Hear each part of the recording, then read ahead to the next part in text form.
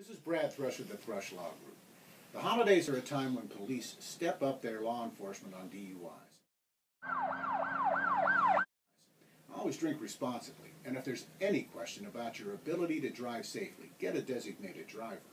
But if you are stopped, there are some important things you should remember. Here are a few tips. But remember, laws vary from state to state, and your state may be different. 1. Always have your license, your registration, and your insurance information someplace where you can get to it easily and quickly. If you take your time looking for these items, the police officer may describe that later on as you fumbling. 2. Remember, this is an investigation. You cannot help yourself by being overly cooperative or giving too much information. This is not the time for you to tell the officer your side of the story. Always be polite and answer questions, but no more, because your admissions can and will be used against you in court later.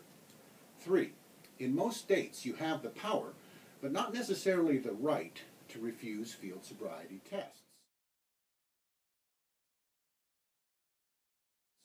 In most cases, you may, and probably should, decline to stand on one leg, or walk the line, or have the officer look into your eyes.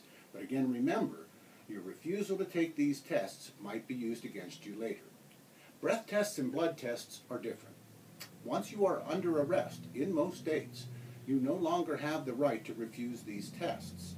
If you do refuse, the officer will likely get a search warrant and take your blood without your consent, and that refusal can have serious consequences, especially for your license.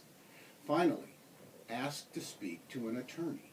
Before you answer any questions, before you take any tests, you have the right to consult with an attorney.